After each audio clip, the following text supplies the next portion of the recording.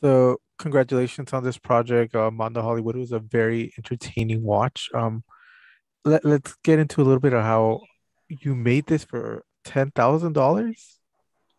Yeah, give and take. It was a definitely a micro budget film. Obviously, when you release a film, there's kind of other additional costs and stuff like that. But yeah, the production budget was around there, 10, maybe 15. But like, yeah, it was very low budget. And that's just what we kind of had to work with. We just started, kind of shooting. We shot it on a cell phone, so just keeping the cost as minimal as possible because we didn't have the money was key. But we also kind of used that as a way. We didn't want to like pretend it was a bigger movie. We wanted to really soak in the fact that it was like a kind of a movie that was kind of made with duct tape and elbow grease. Mhm. And in many ways, it kind of helps, I think, tell the story of a more like this is made from people on the streets. You know what I mean? It's not necessarily a movie that's like has big money behind it. It's more of a kind of decent like a you know Francis Ford Coppola talks a lot about the democratization of film. So Mhm. it's cool that I think I hope that shows people, hey, you can go out and make a movie for a cheap budget. So what is your film background? Okay, since you shot this on a camera phone. Um, it doesn't look like it was shot on a camera phone. It has a Oh, very good quality to it. cool. So what's your film background? Is that, such a great quality? Yeah, so I started making more like experimental films, and what I would do, I didn't once again kind of had a difficulty raising money. So what I would do is I would take a lot of like stock footage from like the 40s and 50s, like anti communist propaganda stock footage and like other types of propaganda footage, and I would kind of tell stories out of it, with a little bit of humor and like experimental editing. Mhm. So I would kind of originally started doing more of that stuff and short films and stuff like that. And I think I utilized that helped me kind of utilize some of the editing style in it. Because it's a very kind of fast cut, very like very fluid film. Mhm. So I think my background and some of like piecing together large swaths of footage to tell a story helped me a little bit kind of construct some of it because we were obviously able to shoot a lot. A very talented cast that were a lot of improv actors, and we kind of did stuff on the fly with my producing partner Chris Blim, my writing partner Blim and Marcus. Like we were able to kind of like get a lot of things in there, and then it was kind of just about cutting it up and kind of making it more like in its presentable kind of psychedelic way, I guess. Yeah. Yeah, the cast is pretty awesome. And that's a pretty large cast for such a small budget. How did you manage that? Well, luckily, I think early on it was kind of, I think, a smart move that Blim and I were like, okay, well, let's cast our friends. We were fortunate to have extremely talented, actor friends. So with that, it made it a little bit easier to kind of be like, hey, can we shoot this day? Like it wasn't like a rigid shooting schedule with like maybe someone like Blim and I, when and a few of the other characters it was, but like because it was so spread out, we were able to kind of like cherry pick. Okay, maybe we'll shoot this person's stuff here. So thankfully, everybody kind of knew we weren't working with the budget and we didn't really have money. So everybody was really kind of trusted us that we would make something kind of cool, and that's all you can really ask for from a director or producer or writer is like a cast that kind of trusts what you're doing.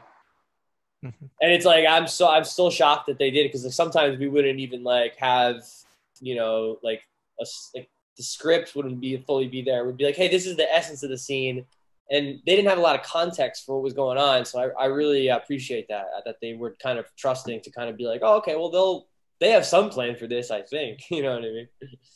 So what kind of phone did you shoot on?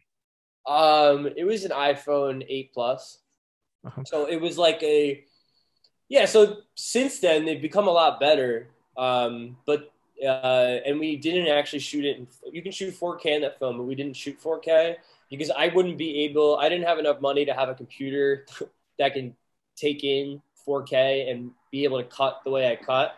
So it was actually even just HD. It wasn't even 4K. So the phone, I think, I think it did its job. You know what I mean? That's kind of how I see it. With the iPhone's limited space, how often were you dumping footage onto a computer or a hard drive?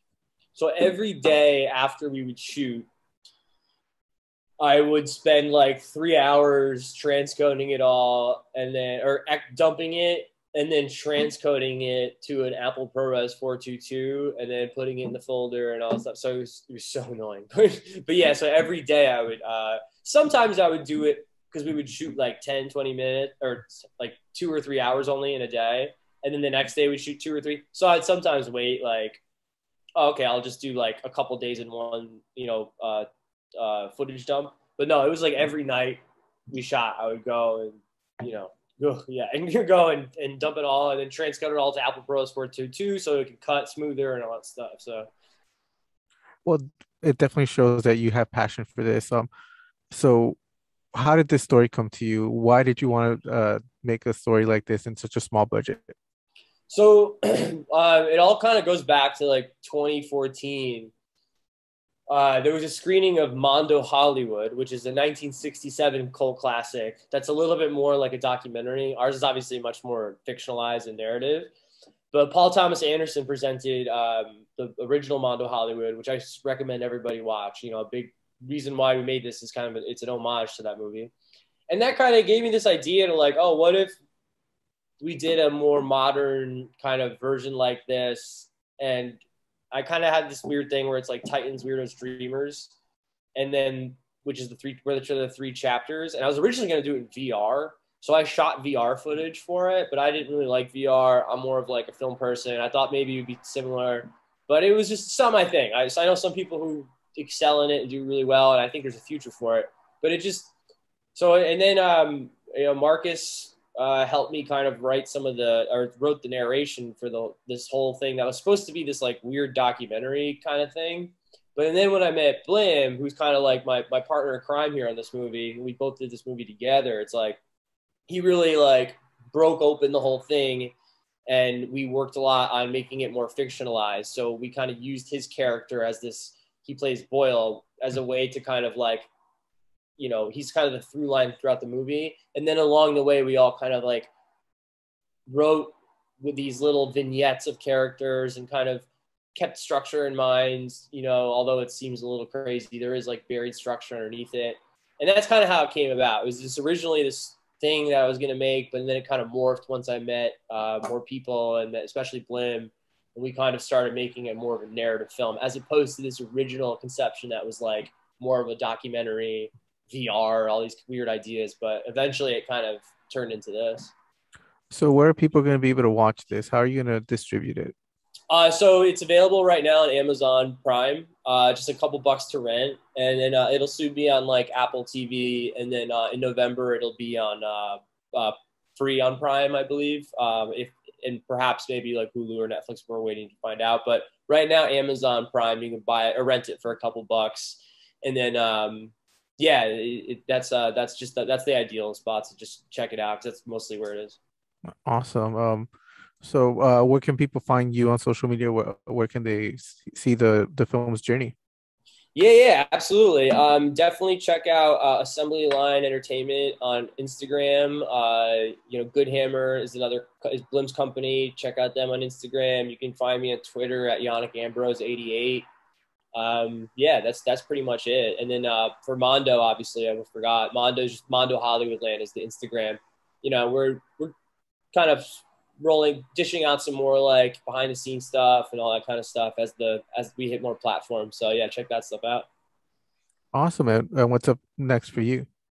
Well, I actually made a film that was over a few years. That was an anthology of a lot of different shorts I made. So I put them into one collective piece. That's kind of this like look at the rise of fascism in the West and like Wall Street and war and all these kind of big topical things. And I put them together in this feature, and it came out like in March 2020, right when COVID hit. So it kind of had a weird release.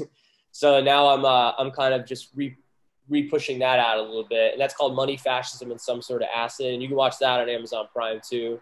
And then I got a lot of other kind of little some a little bit bigger films going on with Assembly Line as a producer and stuff. One is an Ecuadorian documentary that my friend Gallo directed that I produced called Legends of Teos, and that's a really cool documentary that's like about exploration in Ecuador, and it's really cool. So yeah, check that out if you can too. That's also on Amazon Prime. Awesome. Well, thank you very much for your time. Mondo Hollywoodland is a pretty awesome film. I do recommend people watch it.